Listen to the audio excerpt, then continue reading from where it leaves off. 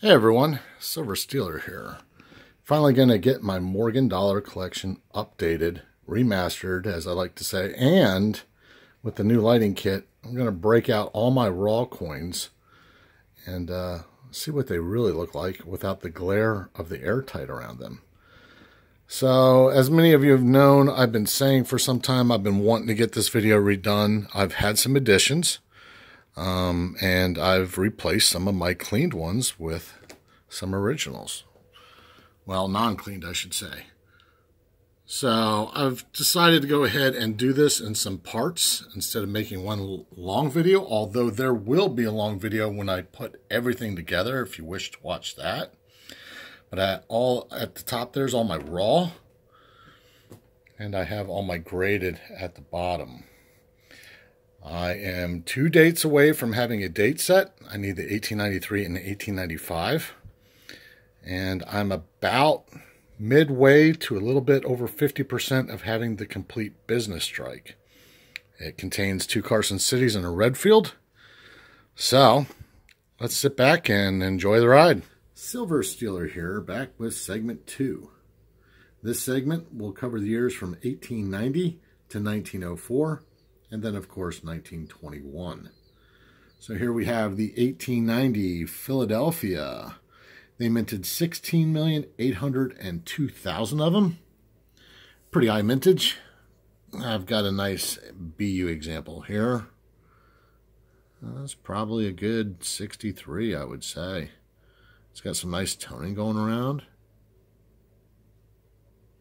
The outside perimeter, very, very, very clean coin too, so I like that one.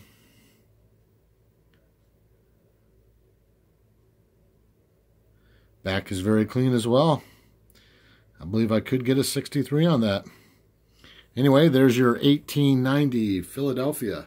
To the next coin, 1891 San Francisco.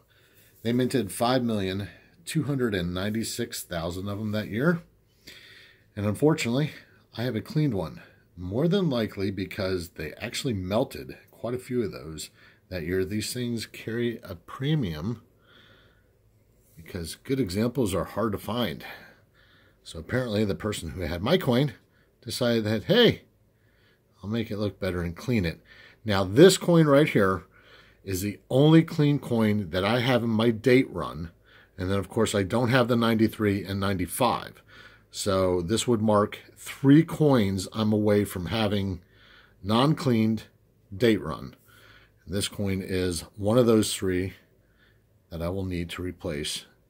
It's almost like it's an old cleaning, so it's getting some of its luster back, particularly on the reverse, but the obverse is just, Yep, it's cleaned. The only cleaned one you're going to see on this run. So why don't we get to the next coin? 1892 Philadelphia.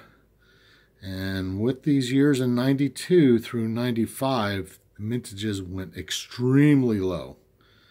And this one was a good example of that. They only minted 1,036,000 of these.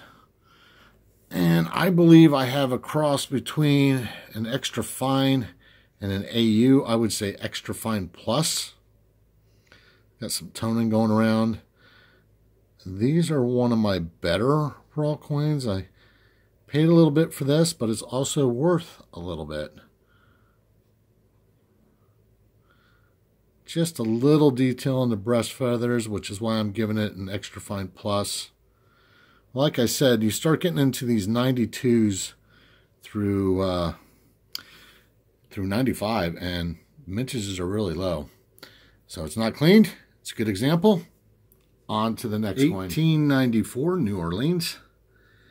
Again, another one of them tougher years. I don't have a 93, so I skip up to a 94 here.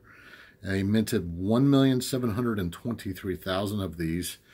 And I believe I have an extra fine. It's not been cleaned. I believe I got this from AppMax. Don't know off the top of my head what I paid for it, but it is a good example of those harder years to get.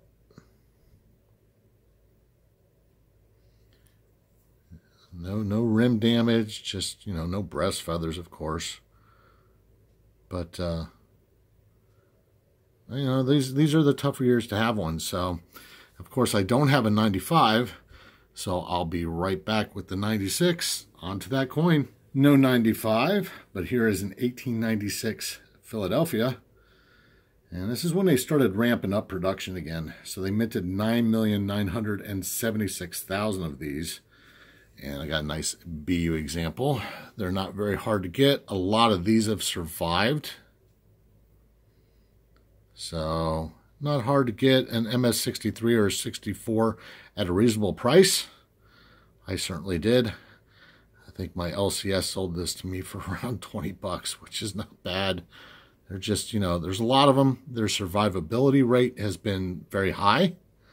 So, a very easy coin to get. Lots of luster on that. That's the 1896 Philadelphia. On to the next coin. 1897 New Orleans. They minted 4,004,000 of them that year. I've only got a good example. The rim's all still there. As you've seen during this presentation, I haven't had too many very bad looking coins. This is one of the few in my collection. It's going to get an upgrade. Right now it's just a hole filler. You know, a lot of these were actually melted down. Is the reason why it's harder to get one of these, but they're still out there. You're just going to pay a little bit more for them. But there's my hole filler for right now. It'll get an upgrade.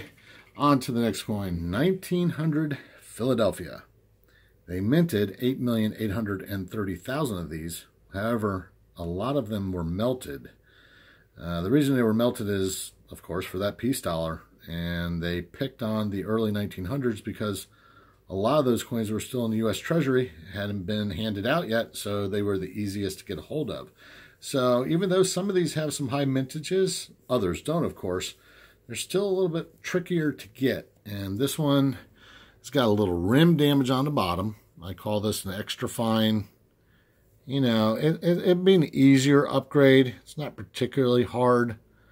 But like I said, those 1900s on 1901, 2, 3, 4, you know, they're just a little tougher to get. A lot of those were melted. And I'll be saying that more and more with the upcoming coins that we're going to do. So there is your 1900 Philadelphia. On to the next 1901 New Orleans. And that year they minted 13,320,000. Quite a few. And when a lot of collectors have these coins and they have them in the early 1900s, a lot of the collectors will have the New Orleans mint, because out of all the mints that were striking the Morgan dollars, this one was striking the most. And, you know, you start getting these in some of these MS64, 65 grades, and they could be costly because of the fact that New Orleans didn't really do very good strikes. So an easier one to get of the early 1900s, but in order to get it in a decent grade, you'll still end up paying a little money for them. So there we go. There's your 1901 New Orleans. On to the next one. 1902 Philadelphia.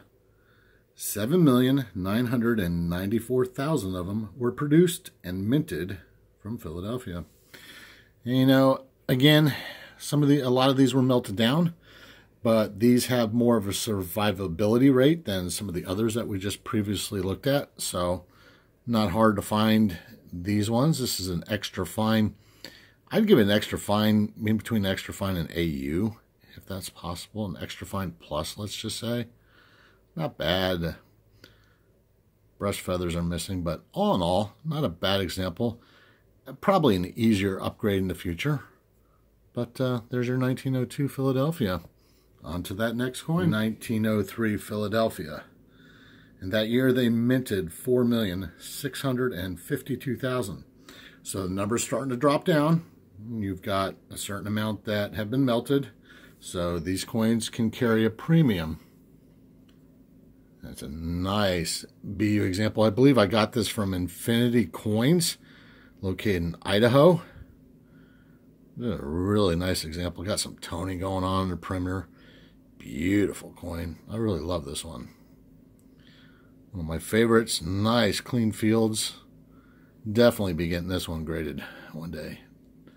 Breast feathers are strong. Overall strong strike. A nice one to have in good condition. There's your 1903 Philadelphia. On to the next coin. 1904 San Francisco. A much sought after coin. And the reason being is not only were only 2,304,000 of them minted, but many of them were melted for the peace dollar. Heavily melted.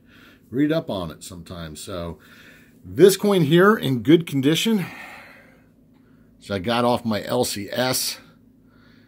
He wanted 45 for it. I think I paid 30 for it. That's what I talked him down to because I knew the significance of having an S on the back of this 1904. And it's still got its rim. An upgrade on this coin is going to cost me. So while it may be on the radar, it's not very high up on that list right now because I've got one. Just happy to have one. Anyway, that's going to bring segment 2 to a close. Stand by for segment 3. For those that just watched segment 2, thanks for watching. Remember to like, subscribe, and all those other good things. I'll see you on the next video.